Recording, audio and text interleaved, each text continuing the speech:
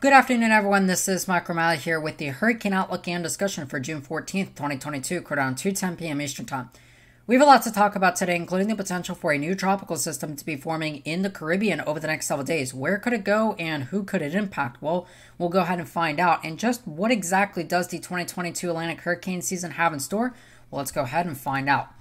Taking a wide look across the tropical Atlantic this afternoon, we notice that activity is definitely on the increase.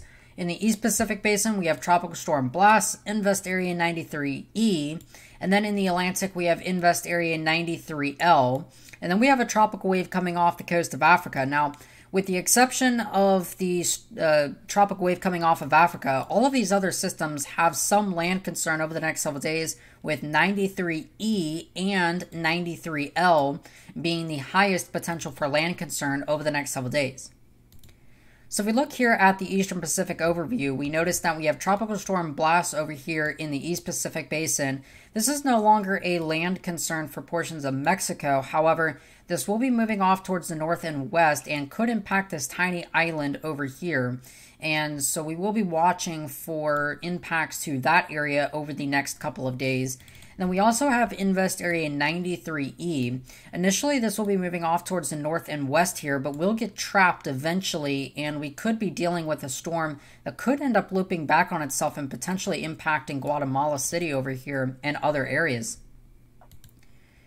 In the tropical Atlantic, we have Invest Area 93L with a 40% chance of developing over the next several days as this begins to move off towards the north and west, and development chances on this are highly conditional on whether or not the storm actually stays away from land, and we'll talk about that here in a moment.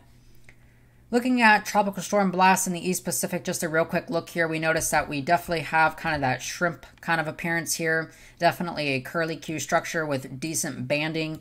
There is some dry air over here on the western side of the circulation being pulled in from continental Mexico. We'll have to watch this over the next, couple of hours to the next day or two. But right now, the National Hurricane Center does expect this to become a hurricane over the next several days as this moves off towards the north and west. You can see this little tiny island here is in that 5-day cone, so we will have to monitor that. But otherwise, this is not expected to impact much of coastal Mexico at all. Now, looking real quickly at Invest Area 93E, we can see that this area is beginning to consolidate a little bit more quicker today, and we've had definitely some broad circulation beginning to show up here. We notice that on the visible satellite, we do have some westerly winds here far to the south of any low-level circulation, and then we also have these easterlies over here.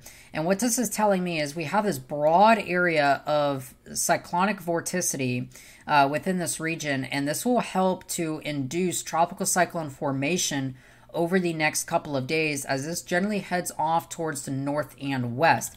Eventually, this could be trapped underneath and kind of pivoting around 93L and could actually kind of swoop back and impact portions of Central America. And we'll talk about that more so in the coming days.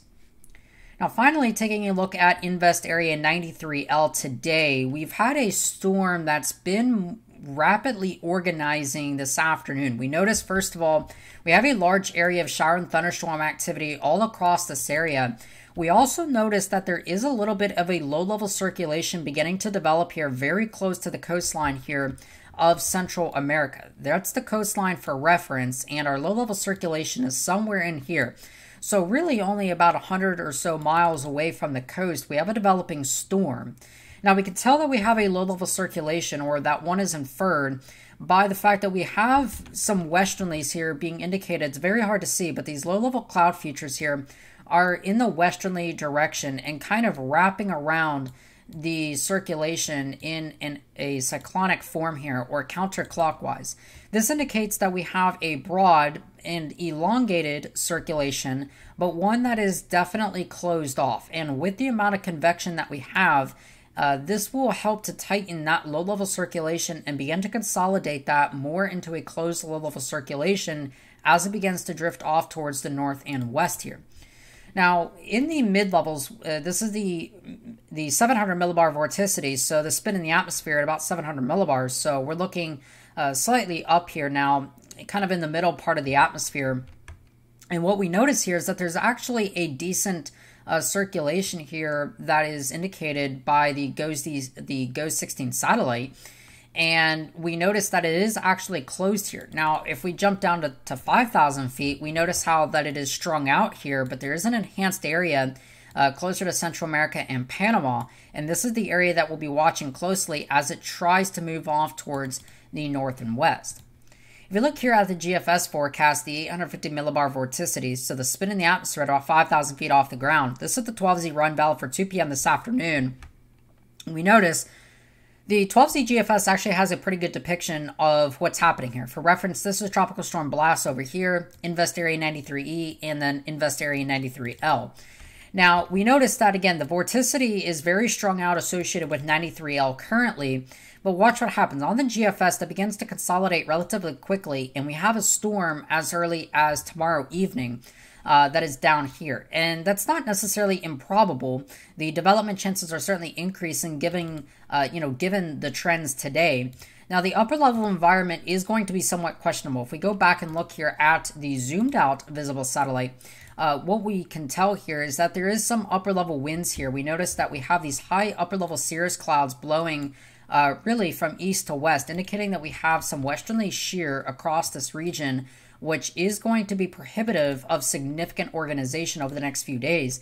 And we can see, even on the GFS forecast, that any storm that does develop in here will be encountering some of that shear from a developing upper-level anticyclone over really near Belize and the Yucatan Peninsula. Now, over the next several days, that begins to translate. We actually have a storm here that is crossing the Yucatan Peninsula over the next several days. Now, a big hampering factor here is going to be this big ridge of high pressure that is out here to the north of this system. If we back up here, we notice that we have a big ridge of high pressure that is basically trying to force this storm into Central America at this time. And that is certainly possible, but we also have a big trough that's way off the screen here diving down, and that might be able to erode that ridge just enough that the storm tries to sneak northward towards Cancun and Belize and the Yucatan Peninsula. So it would not surprise me if we have a storm that is closing in on this area by this weekend, by Friday at the earliest. And then eventually this begins to move around and then crosses into the Bay of Campeche and begins to intensify, where then it makes landfall along coastal Mexico on the Atlantic side once again. And then we also have Invest 93L or 93E down here getting dangerously close here to Guatemala City. On the European solution, we notice that this is vastly different. So the two models begin to diverge. There is a circulation here, but it just gets pivoted into Central America, really. On the ensemble forecast, we see that the GFS ensembles have actually toned down on storm development, but there is still a wide range of possibilities for a storm to be in this region over the next couple of days or so. And the European ensembles from the 0Z run do somewhat sort of agree. More so, though, they agree in the long range something could be forming out here in the Bay of Campeche. Now, real quickly, looking at what could be happening across the main development region over the next several weeks. Again, this is within the 5-day period. So this is at the end of the 5-day period here by this upcoming Sunday. Now, we notice that we have a kind of a low-level circulation here that's moving off the coast of Africa. This is a tropical wave, one of those African easterly waves that's moving off the coast here. And this will be progressing into the Atlantic Basin, but it will be encountering some pretty strong upper-level winds across this area. Very hostile conditions for development at this time. If we look here at the 200 millibar wind pattern, we notice that we have these pretty strong upper-level winds here. So we're not expecting significant development over the next several days. But if we look here at the GFS, and if we look at the 200 millibar wind anomalies here, if we go out in time, we notice that we will have a decent amount of winds here that begin to encroach on the easterly trend. And if we go back to the 0Z run, we notice that over time, we begin to have that become generally easterly across this area, which prohibits significant shear. So the shear looks to be on the decline over the next several days and weeks across the tropical Atlantic. And there are some signals out there that point to early July activity in the main development regions. So it is quite possible that by come early July, we have a tropical system to watch coming off the coast of Africa. So we'll keep you in tune with that. All right. With that being said, I hope you have a great rest of your afternoon and evening. Of course, I am Michael O'Malley. I'll talk to you guys again some more tomorrow.